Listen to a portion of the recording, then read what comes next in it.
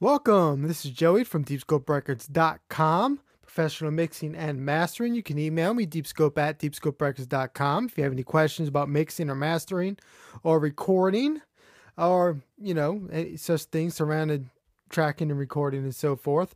And this is another one of our mini lessons. And today I'm going to show you a neat little trick on what I do when tracking vocals.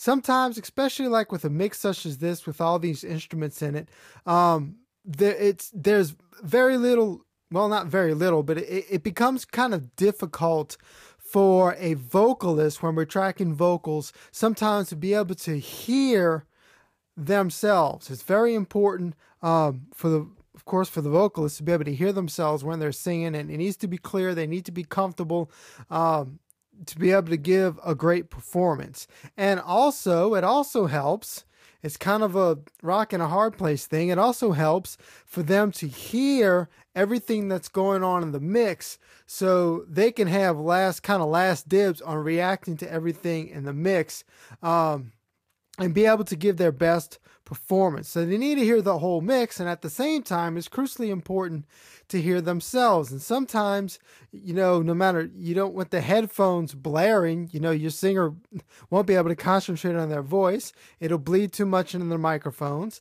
And so how do you strike that balance? There's a little trick that you can do, a couple little things that you can do to kind of help you with that, so you're not fighting just volume. So this is what I do. This is our mix. Let's say we're ready to do vocals, the final vocals. So what we're gonna do is I like to put my these are my stems. I like to put, and there's a video on mixing into stems, and I'll show you why that at deepscoperecords.com, where we show you why we do that.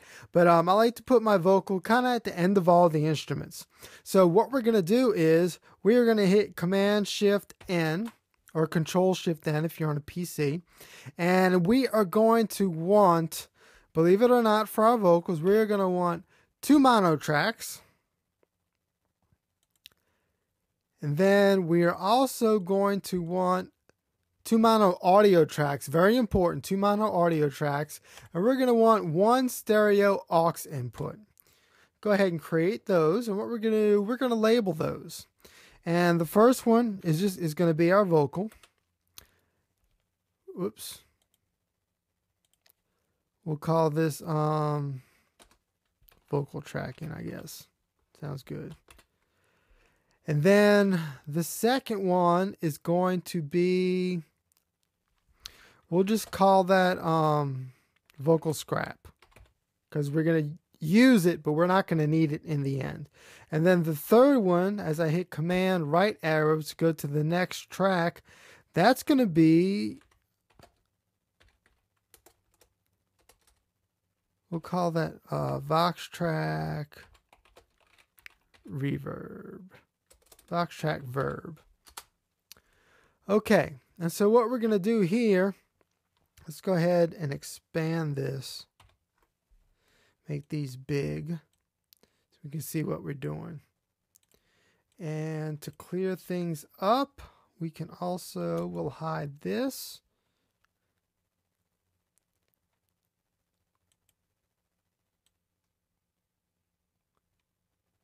Matter of fact, we'll go ahead and we'll hide everything, but we'll keep it active. So now we can just focus right here on our vocals. So these are our 3 new vocal tracks: Vox tracking, Vox scrap, Vox tracking verb. So now this first one, this is going to be the main track that we record into. This is going to be what I call, the second one's going to be what I call a support track.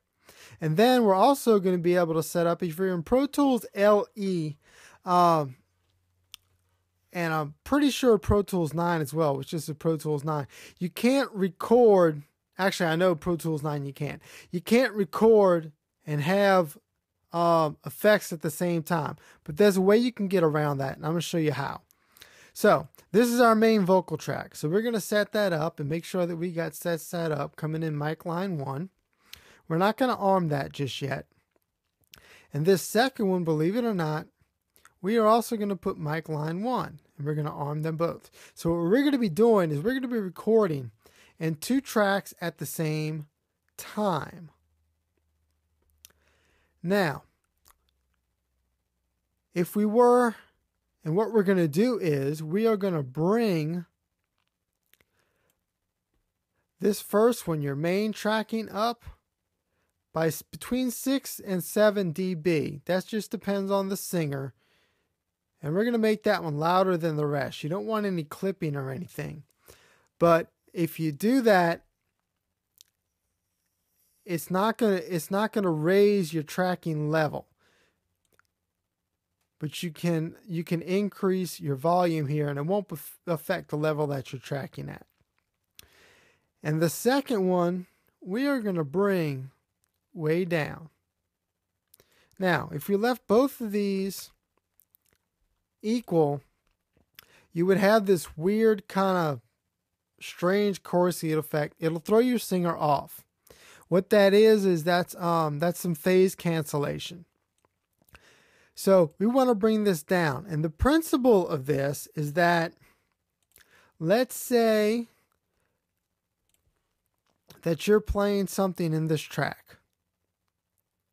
If you have the same thing playing in a second track, it's going to be twice as loud.